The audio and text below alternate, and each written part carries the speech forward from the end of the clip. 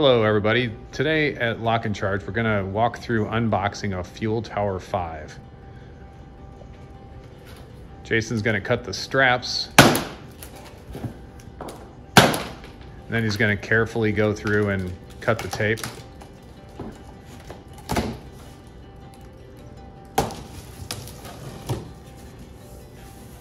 And now Jason is going to unpack the box. And when he does this, he's gonna try to be somewhat careful, taking the packaging out, setting it aside.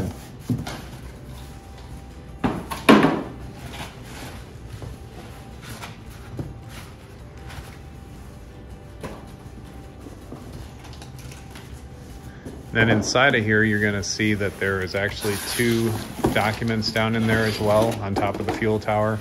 Those are a couple of documents that talk about how you get to the accessory box inside of the tower itself, and also where the keys are inside of the tower. It's going to take those out. We'll set them on the table over here. This is how you actually cloud activate, and then the other one is where you find the keys at the bottom or the base of the FUYL 5, which would be down here, taped to the bottom. So when you take that out, the keys are there to get into the accessory box. I'm now going to join Jason in taking the FUYL tower out of the box. They are pretty heavy and they're kind of awkward, so it's best to have 2 people at least to take this out of the box and put it on that table.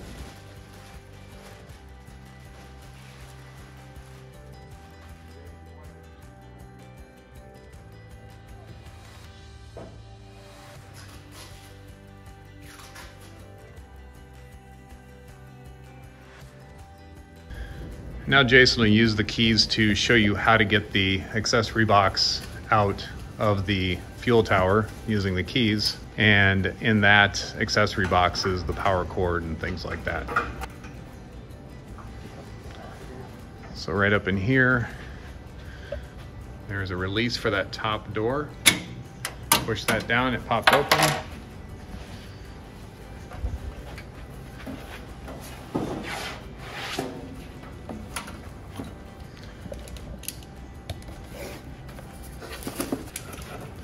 And then inside of the accessory box is the Cat 5 cable, the power cord.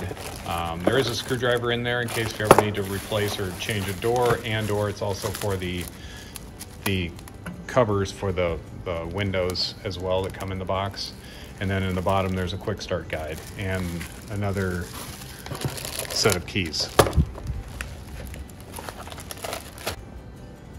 The final thing you want to do is go ahead and close that side door,